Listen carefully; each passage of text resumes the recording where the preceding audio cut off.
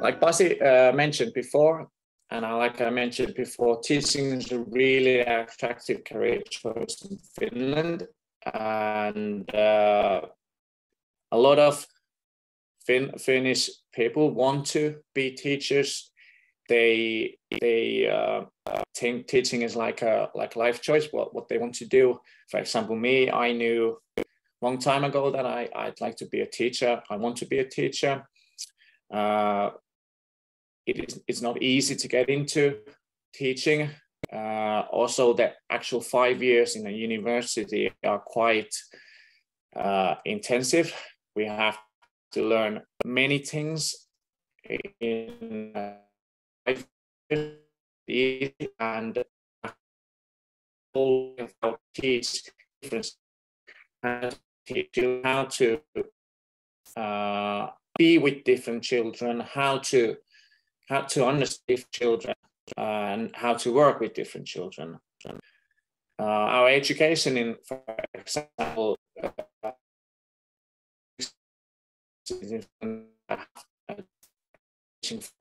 is really high, and it's based on research, which then enters into the schools. So we take all these high educational levels into our schools and try to teach as well as we can there, and this will end up being that's why we have so advanced pupils in our schools also.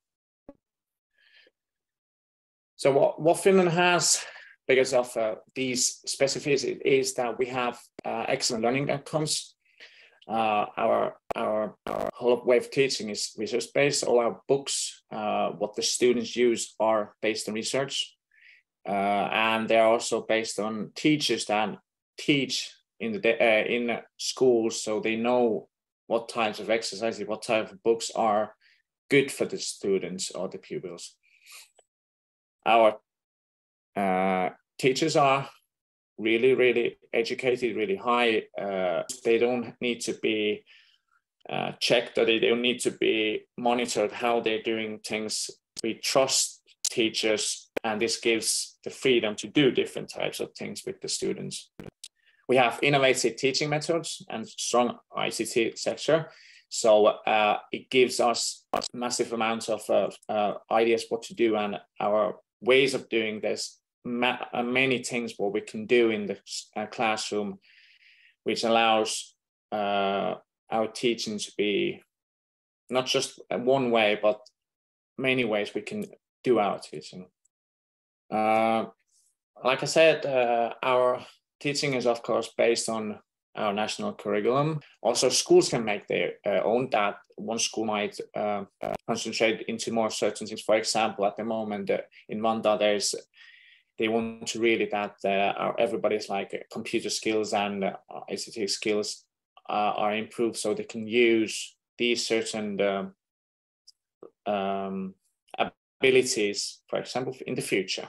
Our curriculum is renewed about every 10 years. So the latest one came in 2016. So probably in a few years' time, a new one is going to come, which is updated on research, based on research, and also based on what is happening in the schools.